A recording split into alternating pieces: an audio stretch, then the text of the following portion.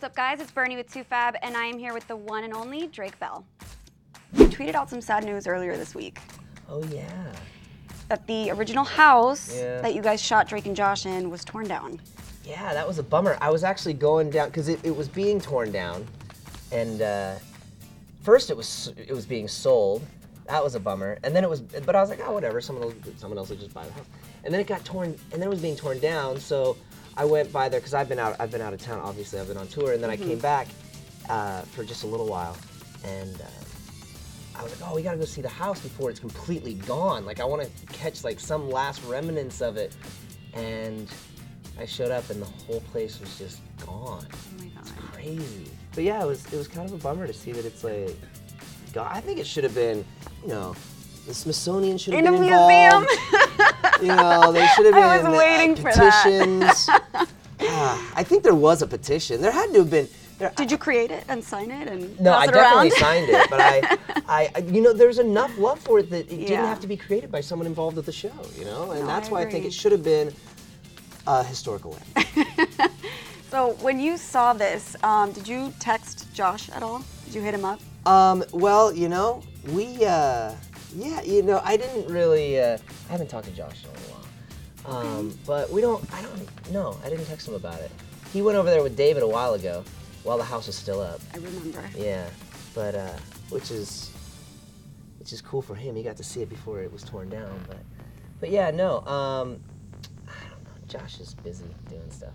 I'm sensing some shade. No shade at all. I love the kid. We're just super. The thing is we're just so busy. Like, it's that thing where, you know, for the fans, everyone's like, yo. I mean, we hear it every day. I'm sure he does too. It's like, where's Josh? Where's Drake? Where's Josh? Where's Drake? It's like. I mean, I hate to break it to you, but, like, do you have brothers and sisters? Yes, I have a sister. When was the last time you saw your sister? Well, she lives across the country, so a couple months. Right, okay, Yeah. so you know what I mean? So, like, what if every single, what's your sister's name?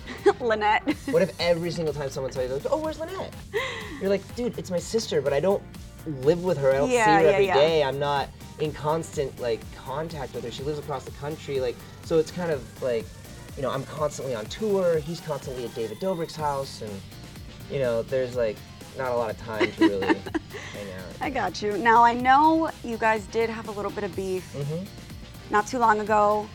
You know this is going to come up. Yeah, of course, it always does. So, you know, just to recap, he didn't invite me to his wedding. He didn't invite you to his wedding. Yeah. Clearly, you were very upset about that. Rightfully so. Rightfully so, and you tweeted about it. Yeah. So, and you guys made amends a little bit later on. You hugged it out. Why were you so upset that he didn't invite you? It wasn't so, I wasn't like so upset, it was just kind of weird. I was like, man, I've known this, I don't know, I just thought, I don't know, we're bros, we've been friends for 20 years. I mean, we've spent the majority of our lives together. And I don't know, I just thought it was, and then, you know, and there were people that were at the wedding that, You're like, why are you there and not me? I'm like texting them, I'm like, yo, how's the fish?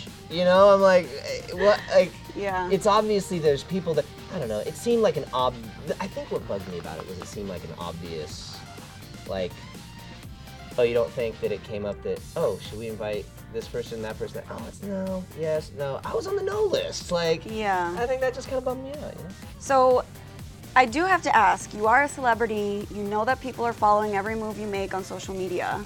You chose to tweet about this. Did you intend to cause sort of some that's the thing. It must have been such a slow news day. I was like just praying for Trump to tweet something that day. I was like, this is ridiculous because I couldn't. It was the biggest news ever. I was like blown away. Even when I saw Josh, I told him, I was like, dude, I thought. Everyone else thinks I should have been invited too. Yeah, well, first of all, let's get that out of the way. But no, I was like, I thought it was gonna just. I thought he might see it. He might be like, oh, I should have, you know. I didn't think it was gonna catch on like wildfire and just be the biggest. It blew my mind how much press it got. Did he ever tell you why he didn't invite you? Did you ever get a reason? He doesn't like me. Stop. Is that really what it is? Yeah, and the extra chicken would have been really expensive. It was like another $7.95 or something like that. All right, let me ask you something. If you were to get married tomorrow, is he invited to your wedding? Absolutely not. Of course not. Are you kidding me? Why?